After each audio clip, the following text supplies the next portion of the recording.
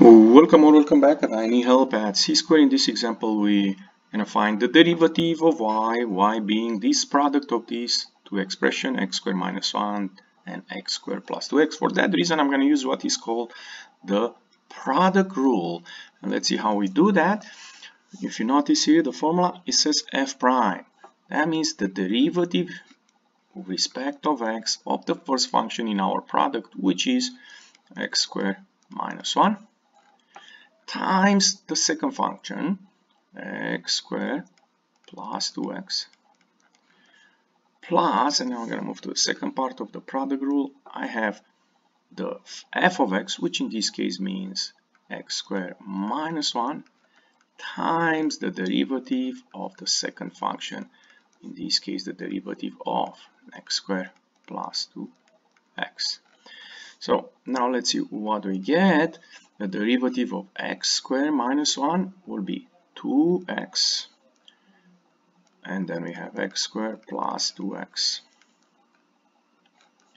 plus, let's move to the second part where we have x squared minus 1, and the derivative of this expression will be 2x plus 2.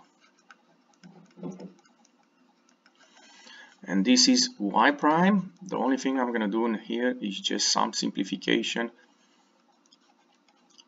using the distributive property. That will be 2x cubed plus 4x squared, and here I'm going to use FOIL plus 2x cubed plus 2x squared minus 2x and minus 2, and the last thing here I'm going to do some simplification.